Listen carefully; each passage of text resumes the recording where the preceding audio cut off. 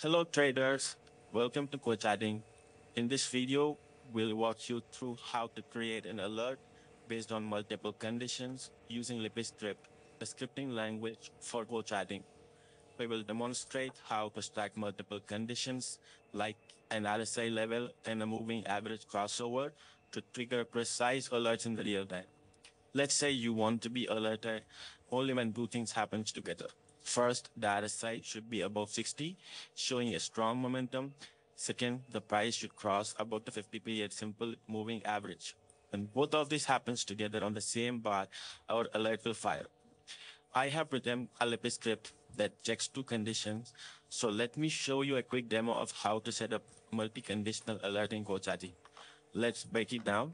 We use t.rsi to calculate the 14-period RSI, t.sma for the 50-period simple moving average. We combine using these with the and operator. This ensures the alert fires only when both conditions are true on the same candle. Then we trigger the alert using Lipi script alerts function. This will fire once per bar whenever the condition is met. By combining RSI and SMA crossovers, we filter out false breakouts and only enter the trades when there is genuine momentum behind the moves. Let me apply this on a chart and show you how it will look like. See, this is the indicator, and so now we have to get an alert for this. As you can see, there are many crossovers with the close price and the SMA, but we get the real moves only when the RSI is showing the move above the 60, so to get strong momentum. And now I'm going to tell you how to apply this indicator by right clicking on the chart and selecting the alert here.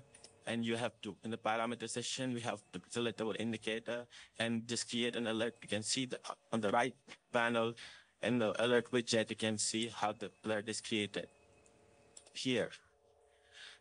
By applying this on the chart, we get the real-time alerts and we get notified and when the real momentum happening and there is a proper crossover.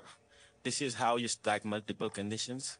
So what we did, as a summary, we defined RSA and SMA logic using built-in Lipi functions, combined them using the AND operator, and triggered an alert using the alert function. Thanks for watching. If this helped you understand how to use alerts in Lipi script, give it a thumbs up and subscribe to our channel. Let us know in the comments what you would like to see next in GoCharting Lipi tutorials. Until next time, happy chatting.